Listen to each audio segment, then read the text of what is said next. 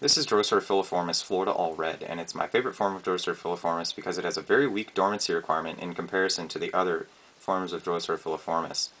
This form is also able to develop some really nice red coloration if you give it bright enough light intensity. When it's full size and in active growth, the leaves approach 5 inches in my conditions at least, and this plant is currently going dormant since the temperatures in my house under the lights are about 73 degrees during the day now. So the growth is kind of shrinking and the leaves are approaching 3 inches or less at the moment. Eventually it'll form a green hibernacula, which will last during the cooler months, and growth will start to resume in the spring when the temperatures warm up above that 75-degree mark. In my experience, the dormancy is very easy with this species because I've been able to leave it just in this pot on the tray method with the rest of my plants, and I haven't had to reduce watering at all. I've been able to give my other plants here plenty of water and not having to worry about rotting with the hibernacula. Other species have been noted to rot more easily than others, and this is definitely one of the more tolerant species for rot, and I've been very impressed with this. I haven't had to chill it at all in the refrigerator. Some species, like even with Venus flytraps or Sarracenia, you need to give them a cold dormancy in the refrigerator, but for some reason this species has no problem at all just staying out in 65, 70 degree temperatures during the day, and it flowers very vigorously in the spring with quite robust flower stalks, and growth just increases quite dramatically in the spring.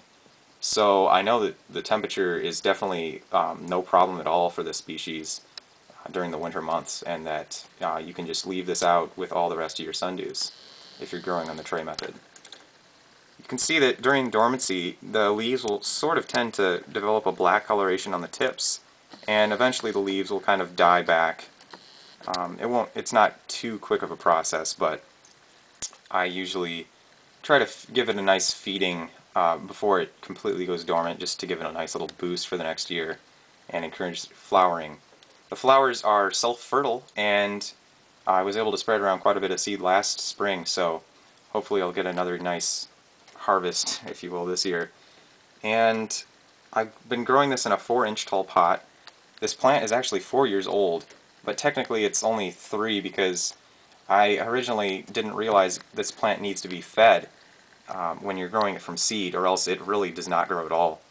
Once it reaches maturity, though, at about a year and a half or 2 years old, if you consistently feed it, the growth will remain at about 5 inches or around 4.5 or 5 inches without additional feeding, which is pretty nice. So it's just getting over that hump for the first year or so before you can get this plant to full size. I've been also able to propagate this plant very easily with leaf cuttings, and they regenerate tons of plants along their leaves.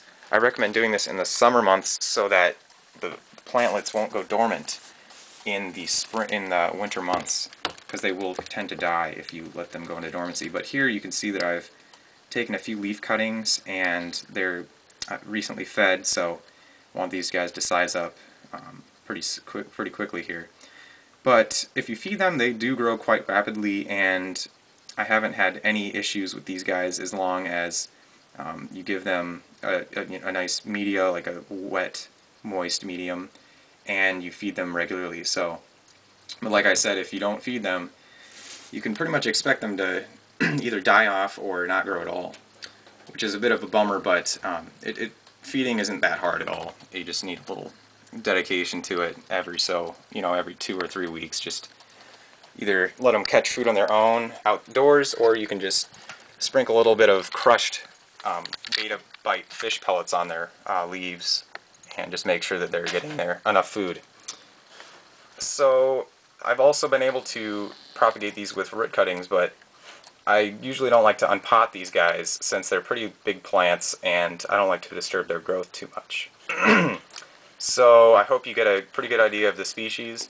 This is Drosera filiformis, Florida all red.